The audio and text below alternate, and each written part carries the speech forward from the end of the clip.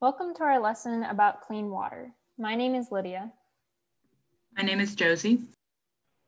My name is Ainsley. My name is Jackie. And my name is Nicole. Today we are going to talk about science, the importance of clean water, and how to know when you and your child do not get enough clean water. When we have a question about our bodies or the world around us, we can gather information through observations or studies. This can help us understand why things happen and teach us how to solve problems. This is what scientists and doctors do to make sure we stay healthy. Science has told us that drinking clean water is important for all ages. Water has many important roles in the body.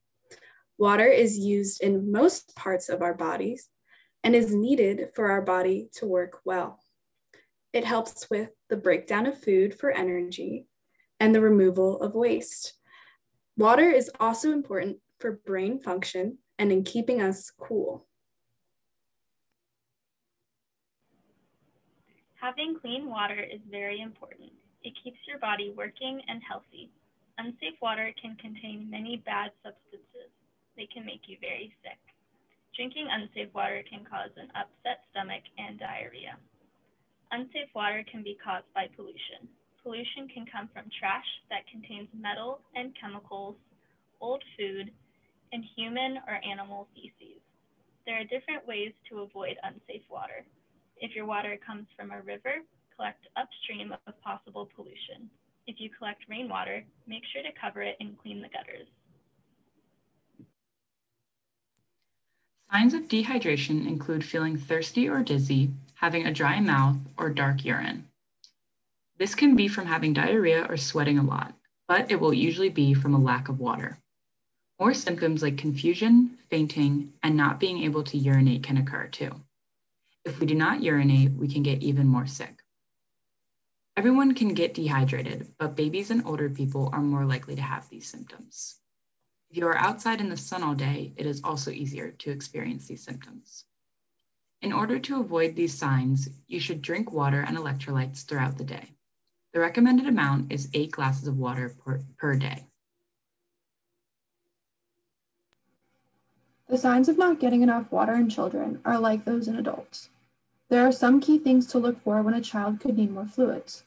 Symptoms include low energy and alertness, lack of tears and urine, and sunken eyes. If not treated, children will become lightheaded and have a faster heartbeat.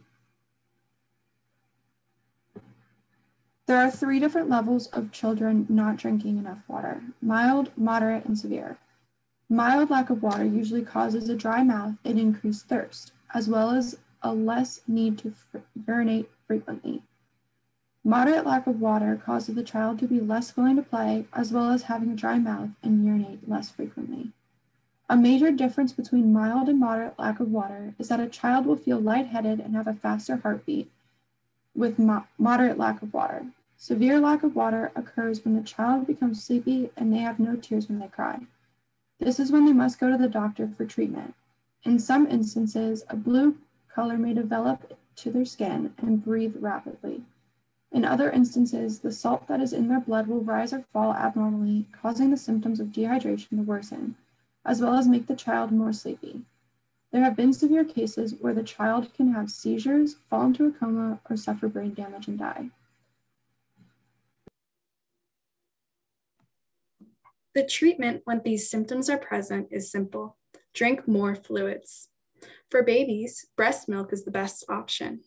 If the baby is not breastfeeding, then fluids should be given by the doctor.